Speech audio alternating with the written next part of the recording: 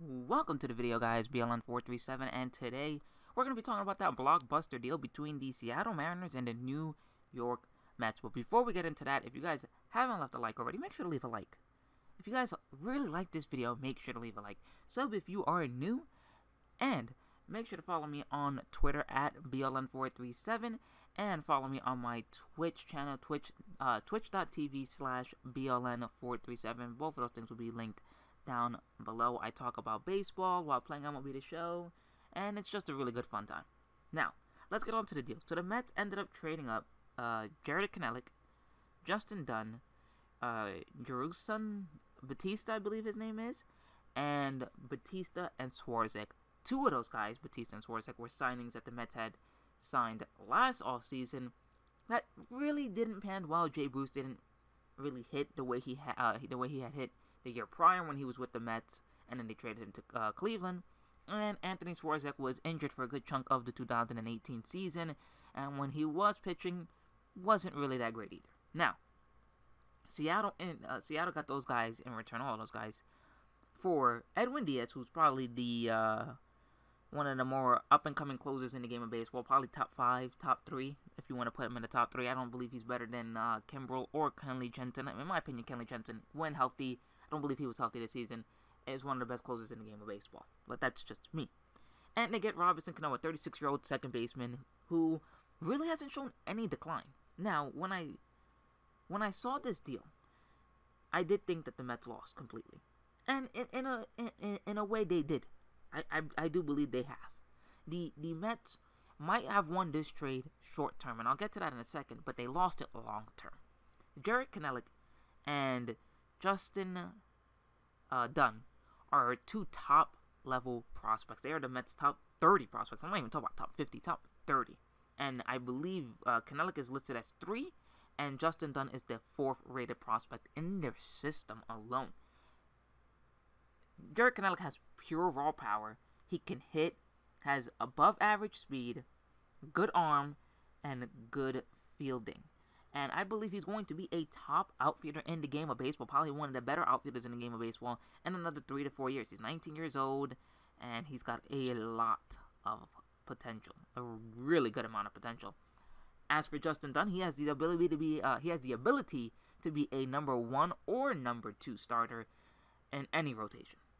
And that even includes Seattle's future rotation. Now, Seattle, I personally believe Justin Sheffield is a year, maybe 2 years away. I don't think you have to rush him. If you bring him up at 24, you bring him up at 24. I mean, he's 22 years old. If he needs an extra year to work on his command, if his command isn't up to par this offseason, or going into the season, I should say, then it's time to leave him in the minors. You don't need that. But they got a lot of talent here. And they also, the Mets gave up, I believe, $64 million, while Seattle gave up $20 million to the New York Mets. Which, the Mets are still eating up most of Robinson Cano's contract, let's face it. You know, Seattle, yeah, they're taking on some bad deals in Swarzak and Bruce, but they're not eating up as much as the Mets are eating up with Robinson Cano. They still have to eat up Cano's contract. Now, the prospects that they gave up, I don't believe are for Cano. They were obviously for Diaz. The Mets ended up taking the contract because Bruce didn't pan out, and Swarzak was injured, but on top of Swarzak being injured, I mean, Swarzak is not better than Edwin Diaz. He's not. I hate to say it, but he's not. That's what the Mets really traded for here. And now, I'm going to get to what I mean by the Mets won this trade short term. The Mets won this trade short term because it brings excitement to the Mets now. It allows people to be like, you know what? I'm interested in seeing what the Mets can do with this roster. And for Met fans, I want to come out to the ballpark. I want to see Edwin Diaz. I want to see Robinson Cano. I want to see if this Met team can contend for at least a wild card. And if not, can contend for the division. And the reason why I say that they can contend for a wild card or a division is they do have that starting pitching, as you guys can hear my cat there. But they do have that starting pitching. They have Noah Syndergaard, and they have Jacob deGrom, and they have Steven Matson. When you have those 3 guys, you have a chance. Now, Yoenis Cespedes will not be there at the beginning of the season, for sure. He's having surgery on his heels, and that's going to take some time. But when healthy, the Mets have a lineup that consists of, and I'm talking about top hitters here, I'm not talking about the whole lineup, consists of Conforto, I believe is going to be a good hitter. I believe he's going to hit 30 home runs. Cano, who can hit you 20 to 25 home runs. Yoenis Cespedes, who when healthy can hit you 30. that's not bad. And Brandon Nimmo wasn't bad last season. He hit, a good amount of homers. He did some things. Todd Frazier can do some things. So they have enough offense now to score some runs and to make you believe that they can do something in those games. Now, like I said, Cano is 36, but I do believe that Cano can give you 20 to 25 home runs, maybe 30. I do believe he'll drive an 80 to 90 RBIs, and I believe he'll hit 270 to 280, and he'll give you average to above average on base and slugging, in my opinion. We'll see how he does with defense. That remains to be seen. Now, the other thing here in this deal is the Mets have to find a way to get to Edwin Diaz, and I believe that their whole thing is that, listen, if for 3 out of the 4 days out of the week, or 3 out of the 4 games out of the week, or 5, I should say, we have Syndergaard, DeGrom, and Matz on the mound. If they can at least give us 6 to 7 innings, we'll find a way to work it out in the 8th inning with somebody, or we're gonna go out there and get somebody for the 8th inning, and we got Diaz in for the 9th. That's what I believe the Mets thought process is. If DeGrom and Noah Syndergaard and Matz can get them deep into games, they have a shot to just get that bridge to Diaz, because they don't really have anybody that's a bridge for Diaz. They don't. They really don't. I mean, you look at what the Mets have in that bullpen. Swarzak was their big signing last season. He wasn't healthy.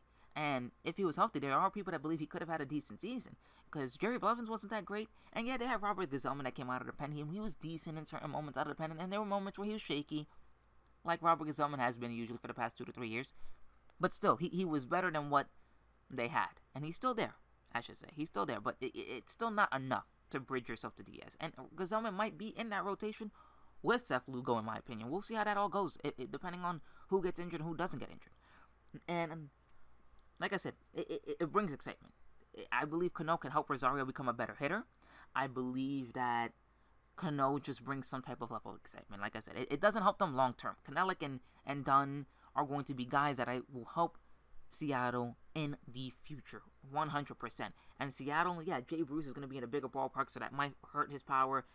They're getting Swarzak. Swarzak could be something that's incredible for Seattle, and then Seattle can trade him. Or both Bruce and Swarzak could end up being big-time acquisitions that they got in this deal that ended up working out. They played decent, and going into the deadline, Seattle can flip them for more prospects, which isn't a bad, deal. But the core guys in this trade are obviously Kelenic and Dunn. The fact that the Seattle were able to get those 2 prospects without really having to take on much money, anyways, with Jay Bruce's contract or Anthony Swarzak is a huge, huge plus. And you can most likely trade them at the deadline to get something better than what they got currently, or just get something that they got currently in that deal, which isn't bad, like I said. But that all depends on what Bruce and Swarzak do. So that's my thoughts on the trade. For Met fans, do you guys like the deal? Do you guys hate the deal? Do you guys believe that Robinson Cano is going to help the Mets? And are you excited for the 2019 season coming up? Do you guys believe that the Mets can win the wild card? Do you guys believe that the Mets can win the division? I don't believe that they're good enough to take Atlanta's spot. I think Atlanta has the best overall talent in that division. But the Mets have a shot with that pitching. So, like I said, make sure to leave a like down below. Subscribe if you are new. And make sure to follow me on Twitter and on Twitch. Those links will be down in the description below. And I will see you guys in the next video as the Phillies look like they're close to a deal for Jean Segura from the Seattle Mariners as well. Once the trade is complete and it's a done deal, I will make a video on that. And I'll see you guys in the next one.